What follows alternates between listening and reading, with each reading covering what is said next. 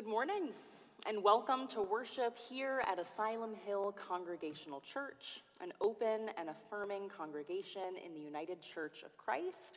My name is Jordan Rebholz, and I am your minister for early life.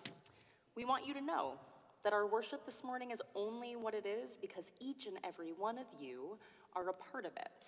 You are welcome no matter where you are on your faith or life journey. So whether you are watching this from your couch or a coffee shop, or you're catching this on a recording later in the week, thank you. Thank you for being with us. It is an honor to worship with you and connect with you in this way, and we pray that you and your families are safe and well in this time. As a reminder, if you have prayer requests that you want to share with us so that we can be praying for and with you, you can fill out a virtual prayer request card on our website. You can find that at ahcc.org. I also invite you in this moment to let us know who you are. We want to know who's joining us, so you can grab your phone or another device or on your computer and go to our website and click where it says Sunday Worship Sign In. And friends, we hope that you have already, but if not, we hope that you will like us on Facebook, you'll follow us on Instagram, and subscribe to our YouTube channel. In this time, when we are doing so many things virtually and via live stream, we want you to know what's happening. So you can check out all of our social media to stay updated on what is going on and any changes we may need to make. You can also check out past recordings of worship services or programming on our YouTube channel. Today at 1 p.m., we will be serving our weekly community meal at 1 p.m. out in the parking lot. And we have ziti and meatballs today, so we are very excited about that. So friends, if you can help, if you want to come help serve the meal, please join us at 12 noon to help get set up. And if you want more information about this ministry, you can contact me or Kyle Cannon, so that we can continue doing this together. A few upcoming events. This Wednesday, January 12th at 7 p.m., we continue our monthly Zoom Bible study, Behold, I Make All Things New, led by Yale Divinity School professor Greg Mobley. So for more information about that and to register, you can visit our website. And then in a few weeks, on Wednesday, the 26th, you are also invited to participate in a fun storytelling workshop on Zoom led by award-winning storyteller Jennifer Monroe. You can also register for that or find more information on our website. So today, later in the service, we will be celebrating and remembering our baptisms and the baptism of Christ. So I invite you to take a few moments and find some water. You can have it in a cup or a bowl, or it can even be a picture of your favorite body of water or your family at the beach this summer. Whatever works for you, for wherever you are, please find some water so that we can do that together later this morning. Friends, thank you. Thank you for joining us. We are so honored to have you with us and to be able to worship God together. So let us take a deep breath and center our hearts and minds for worship. Please join me in our responsive call to worship and invocation. Through every age of struggle, every era of hope, the Holy One is a faithful companion. God sustains us with joy and courage. Praise God who promises to stay with us and whose presence is a force of life. Amen.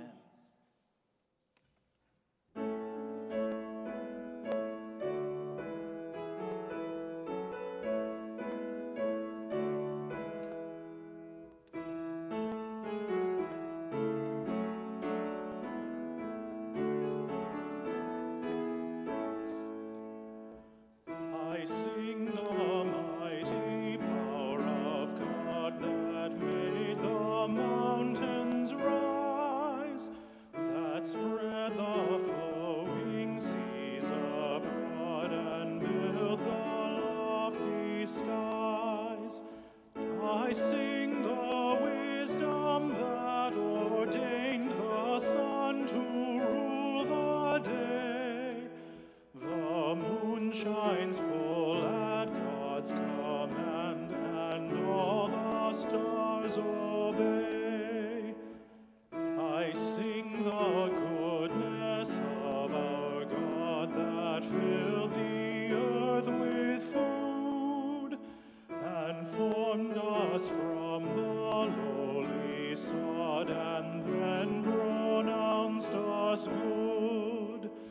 Oh, how your wonders are displayed where'er I turn my eye. If I survey the ground I tread, or gaze upon the sky, there's not a plant or flower below, but makes your glories known. And clouds arise and tempests blow by over your throne, while all that borrows life from you is ever in your care. Where'er I go, whate'er I do, I find you present there.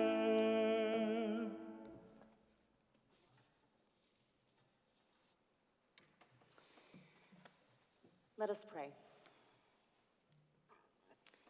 God of our ancestors and of our future prophets, we come to you today with so many things on our hearts. We know that you created this world as an act of love and created each and every one of us in your own image. We ask that you be with us and hear our prayers, not as a passive observer, but as a loving parent who only wants the best for us. God of co-creation, we pray for those of us who are embarking on new beginnings this year. May you show us how to sit for a few moments every day, remembering that whatever it is we are about to do, we are told by you that we aren't really doing any of it alone. Help us see that the process is important, not just the successes, and that peace is just as powerful as progress. Empower us to see new opportunities and possibilities, not just in the places we're planning for them to be, but also in the places where we might allow space for things to be brought to the surface as you see fit for us. And God, we pray for those of us who are finding ourselves angry at all of the things around us.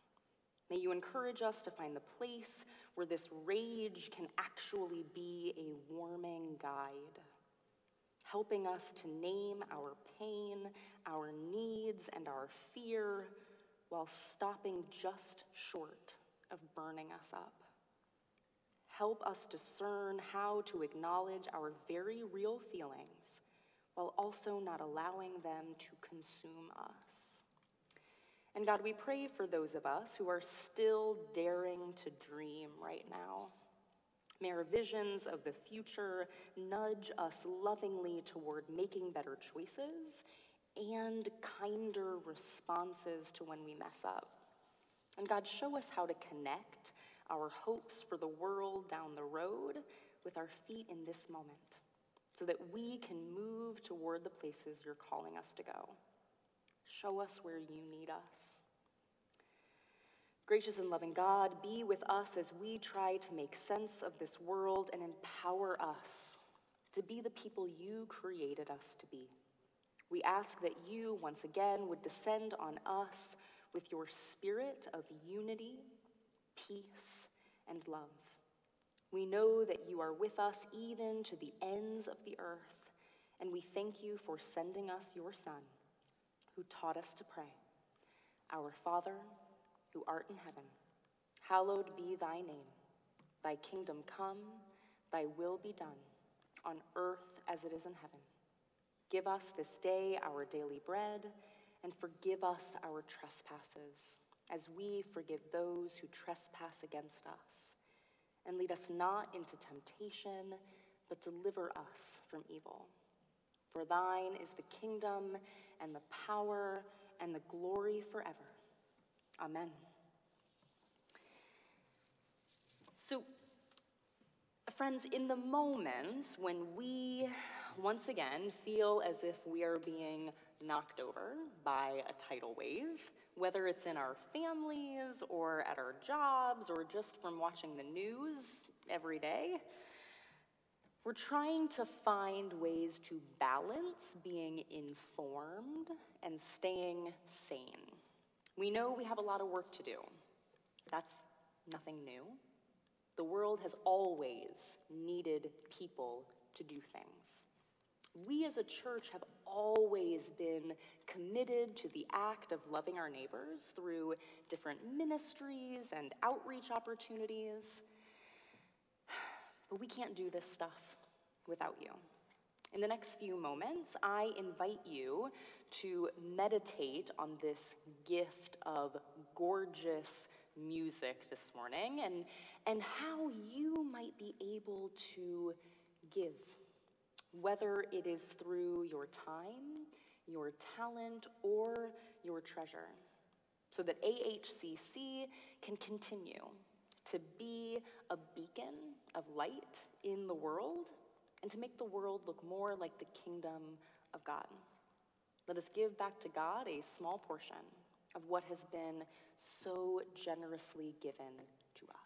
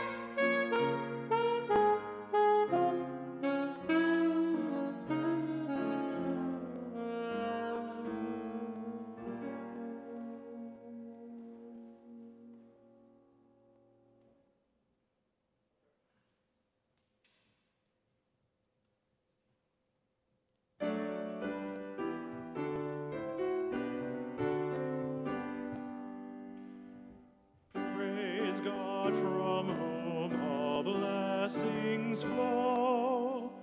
Praise God, all creatures here below. Praise God above, ye heavenly hosts. Creator, Christ, and Holy Ghost. Amen.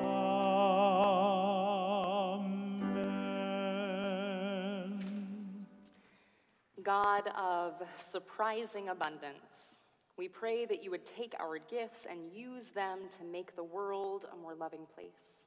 We're honored to be a part of this mission and ask that you continue to lead us where you would have us go. Amen.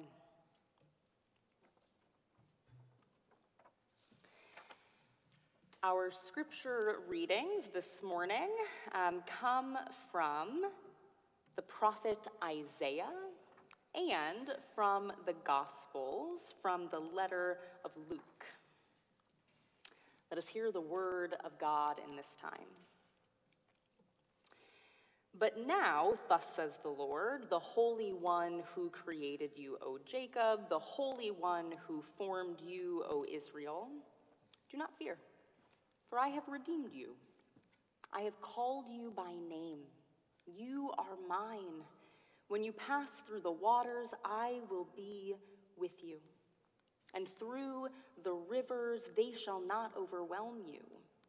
When you walk through fire, you shall not be burned, and the flame shall not consume you.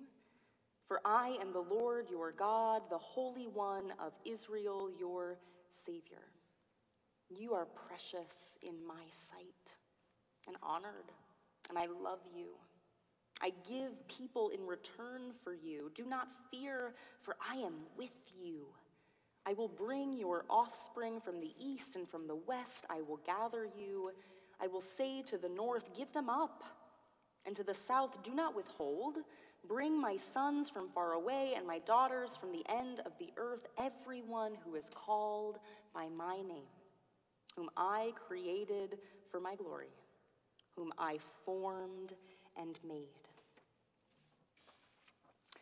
As the people were filled with expectation, and all were questioning in their hearts concerning John whether he might be the Messiah, John answered all of them by saying, I baptize you with water, but one who is more powerful than I is coming. I am not worthy to untie the thong of his sandal. He will baptize you with the Holy Spirit and fire. Now, when all the people were baptized, and when Jesus had also been baptized and was praying, the heavens were opened, and the Holy Spirit descended upon him in bodily form like a dove, and a voice came from heaven. You are my Son, beloved. With you I am well pleased. The word of God for the people of God. Thanks be to God.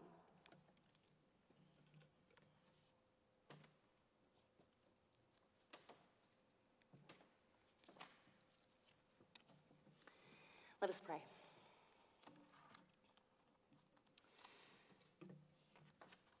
Gracious God, be with us as we try to make sense of your word so that we can be more loving people. Amen. So in 1995, the world received one of the greatest gifts it had ever been given. I am not talking about a medical discovery or new invention, but rather the Disney Pixar movie, Toy Story. I hope and pray that you all have seen this animated film, as well as the rest of the movies in the franchise, which have spanned over 2.5 decades. I was only 6 years old when this first film came out, so in some ways, I grew up alongside the Toy Story story. So in case it's been a while since you've seen them, I'll take a moment to refresh your memory. Toy Story, the original, which was the first movie to ever use fully computer-generated imagery, tells the tale of a young boy named Andy and his toys that come alive when no human is around. After Andy receives a Buzz Lightyear action figure for his birthday, Woody, a vintage cowboy doll, thinks that Andy is replacing him as his favorite toy. Struggle and conflict ensue, but the two eventually learn to live together, knowing there is enough space in Andy's heart for all of his toys. It's just such a beautiful example of family and friendship and the power of imagination. And then, friends, 4 years later, we received another gift in the form of Toy Story 2. And I can't even handle how the Toy Story story gets better with each sequel, but somehow it does. In Toy Story 2, Andy's a little older and seems to be outgrowing some of his beloved toys. After his mom gathers some items for a family yard sale while Andy is off at camp, Woody accidentally finds himself in a for sale box. A toy collector then steals Woody from the yard sale, and the rest of the toys are determined to find and rescue their cowboy friend, leading them on an epic journey through town. Meanwhile, after being taken from his home, Woody wakes up in a strange room, so confused about where he is and what happened. Suddenly, Jessie, a cowgirl toy, appears and is so excited to meet him.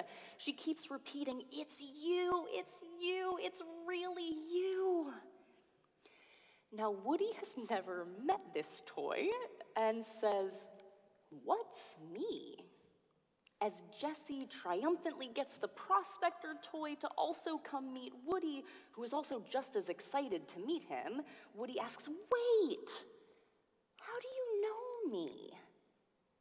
To which the Prospector, in surprise, replies, "Why, you don't know who you are, do you?"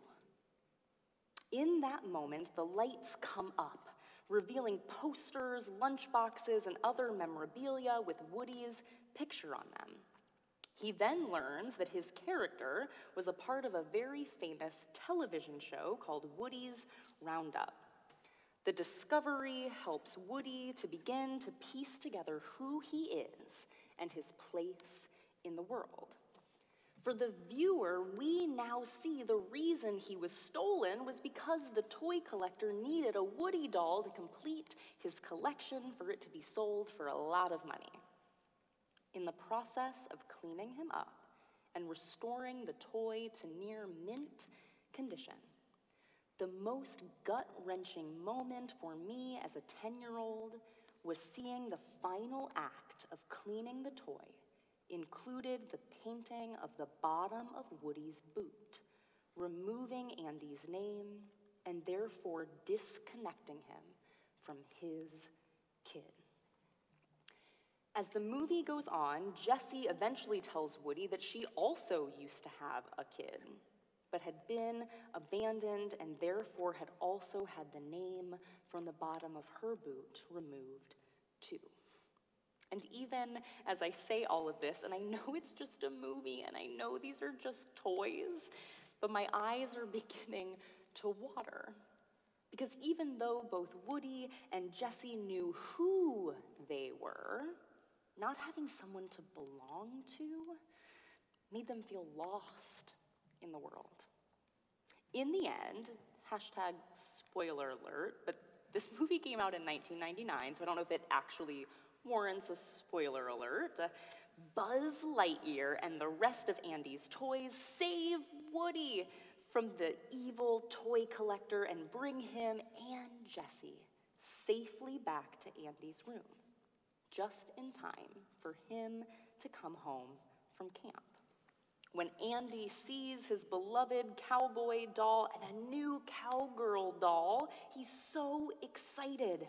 And in the next scene, we find them both admiring their freshly painted ANDY on the bottom of their boots.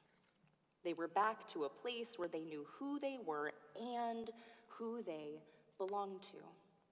They were back to a safe place where they knew the community had their back and someone to claim them as their own. Today, on the first Sunday after Epiphany, we as a church mark and celebrate the baptism of Christ. It's probably one of the more obscure and awkward church holidays. I mean, we just celebrated God's incarnation as a little baby a few weeks ago, and now suddenly he's a full-grown adult and getting baptized by his cousin.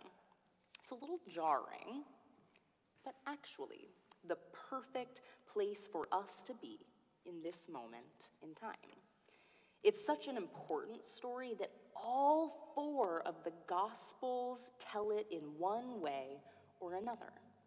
Before Jesus does anything as teacher and healer, he hikes up his robe, scrambles down the muddy riverbank, and wades into the Jordan River to be baptized by John. Now, if you were to make a list of the world's great sea travelers, the Jewish people would be far from the top. The Vikings would be up there with their dragon ships. So would the ancient Irish, braving the Hebridean Sea in their sealskin coracles. But nobody ever accused the Jewish people of trying to rule the waves. They had a seacoast, but no great desire to venture out onto the Mediterranean.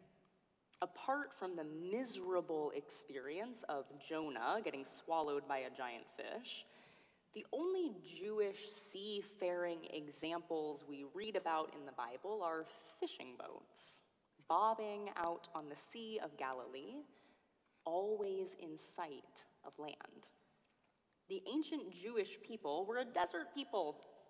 In the earliest days, nomadic herders of sheep and goats. Water, frankly, was terrifying. So John the Baptist's converts waded into the Jordan with trepidation. To lose your footing and go under the water was to flirt with death itself. Jewish baptism wasn't a necessarily serene or easy process, but it was an important one. It was a moment when you acknowledged that water is vital to all forms of life and fully lived into the promise that no matter what happened, God was with you. In many first-century Jewish sects, including the one led by John, the pathway into any life of serious religious discipline leads through water. As the Israelites of old passed through the Red Sea, so any serious believer must do the same. So let's look at the text. Today's reading from the prophet Isaiah is written to those who were living in exile in Babylon. Sometimes we hear these phrases in church or in reading the Bible, and they become almost sanitized because we've heard them so much. The exiles in Babylon. But these people were living through hell, an actual disaster. Their world had been destroyed. Their friends and family were dying, and their homes and livelihood had been stolen from them. They were angry, and they kept praying for it all to end and wondering where the heck God was. They felt totally abandoned. And Isaiah hears them and acknowledges their struggle, but reminds them of the promises God made to them since the beginning of time. Not that everything was going to be fixed immediately, but that God was still there. The prophet writes, "When you pass through the waters, those scary waters, I will be with you." I will be with you. Not over on the shore yelling out instructions to you or sending thoughts and prayers that it'll be okay. Really with us in the moments of struggle. And remember, just a few weeks ago on Christmas, we remembered that God came to earth in the form of Jesus as a little baby called Emmanuel, meaning God is with us. God promises to accompany us through this life in so many different ways.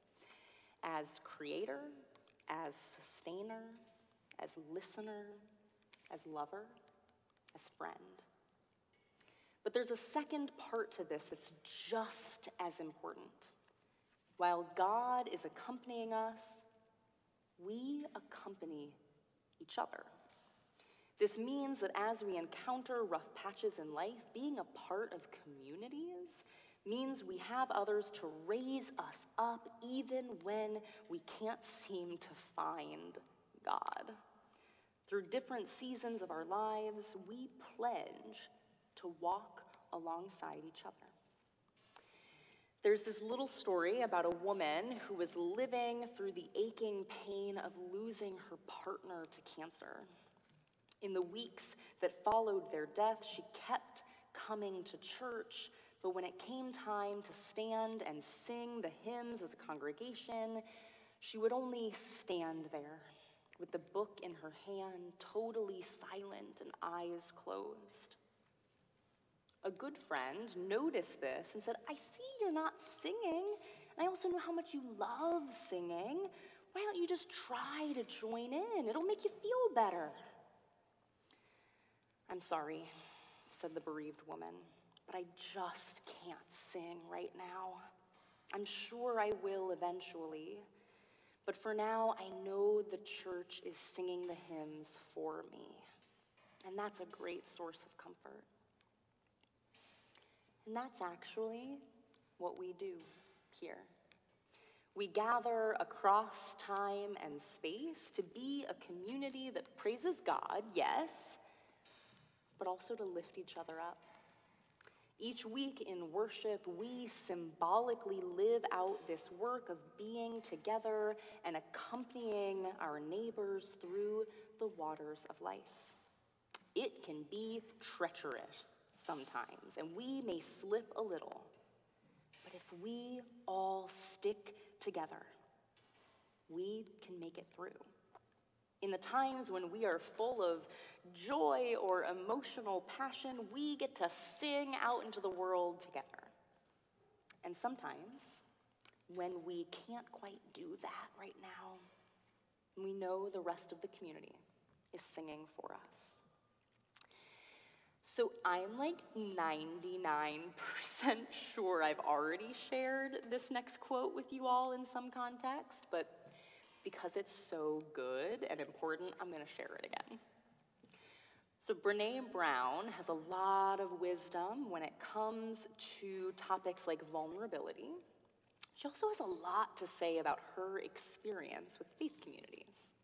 She writes this about her experience with church. "I went to church thinking it would be like an epidural, that it would take the pain away. But church isn't like an epidural. It's like a midwife. I thought faith would say, 'I'll take away the pain and discomfort.' But what it ended up saying was, 'I'll sit with you in this.'" In some ways, the wisdom of Brené Brown and our scripture from the prophet Isaiah are saying the same thing. When the world feels like it's too much and you don't know if you can stay on the journey, God is there and people in your community are there to accompany you. It doesn't take the pain away. But the promise is that you're not doing any of it alone. Baptism isn't an insurance policy that nothing bad is ever going to happen to you, but rather an invitation into a community that cares for you. Jesus entered those terrifying waters of the Jordan to be baptized by John, modeling to us that Jesus isn't just an example of a good way to live, but rather that he's willing to get in the deep end with us and stay there if we need him. Baptism is referred to as a sacrament. We as Protestants ascribe to two sacraments, communion and baptism. It is a sacramental act to be baptized or witness to others being baptized. And when you get right down to it, both of our sacraments are about community.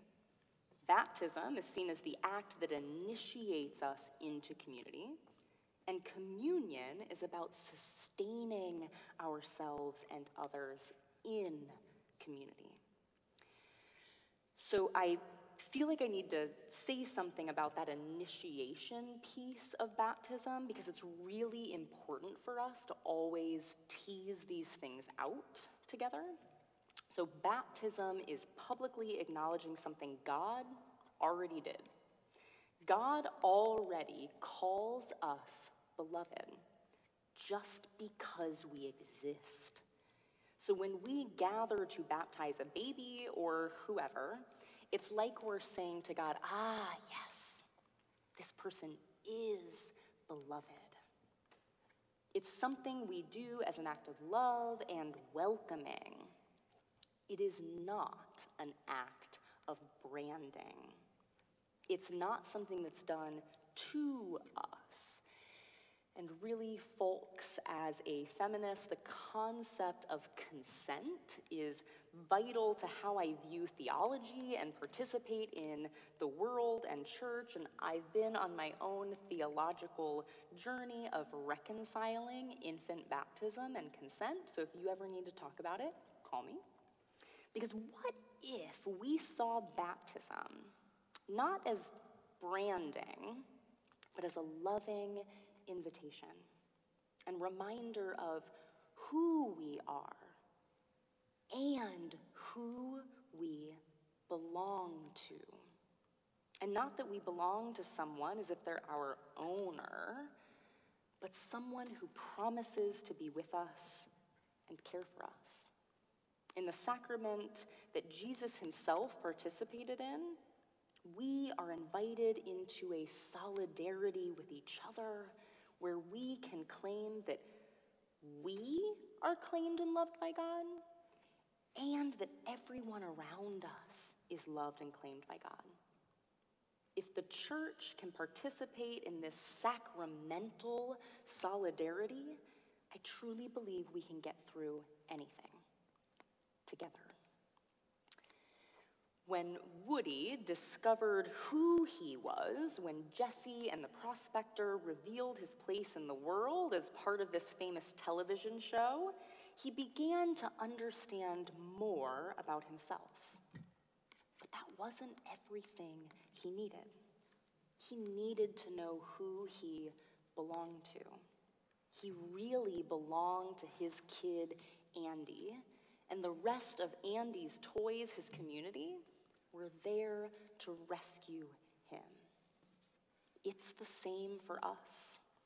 Wherever you are on your faith journey, whether you were baptized as a baby or an adult, or that part of your story hasn't happened yet, whether your children or grandchildren are baptized, or that part of their story hasn't happened yet, you and they are so incredibly loved by God and God's community. God's name is written on the bottom of your boot. You're not doing this alone. We're here for you. If you can't sing right now, we will sing for you. That's what this is all about. Amen.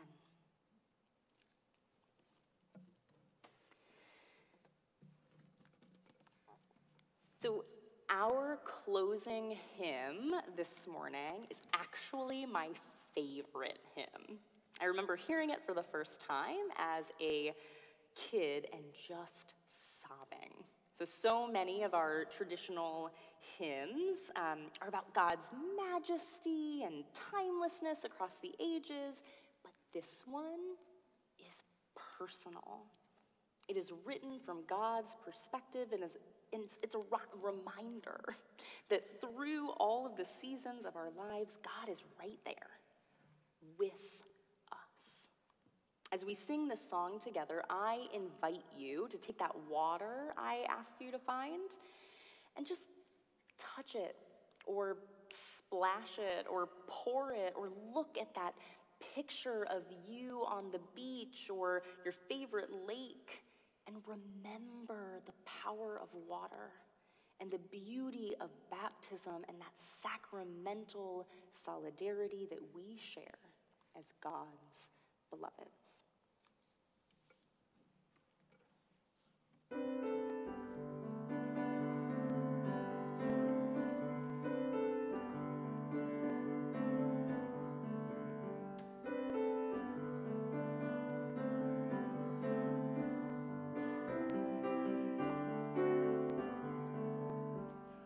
I was there to hear your morning cry. I'll be there when you are old.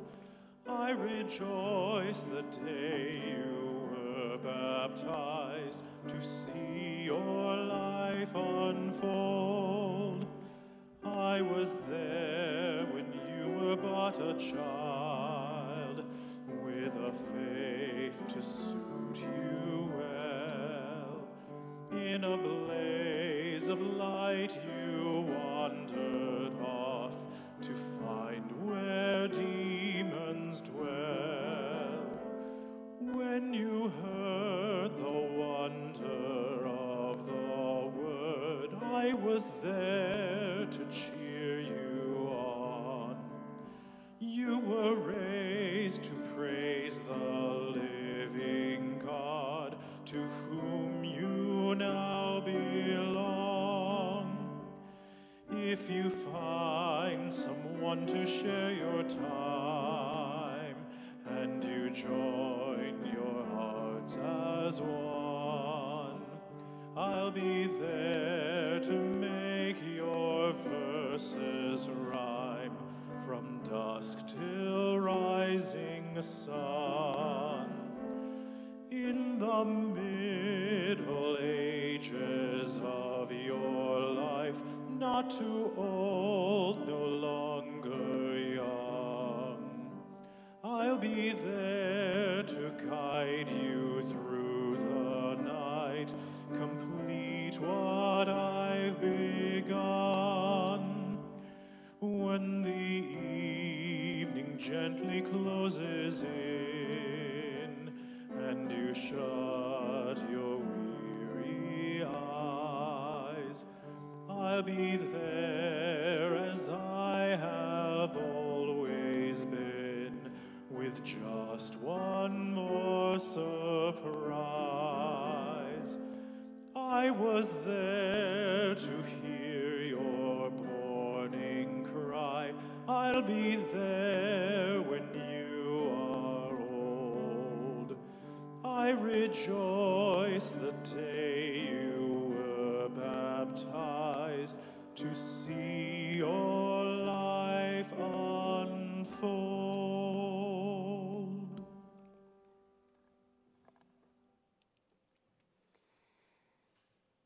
Friends, God's name is written on the bottom of your boot. It is important to know who we are, yes, but it is just as important to know who we belong to. You are loved. You belong here. We are with you. Amen.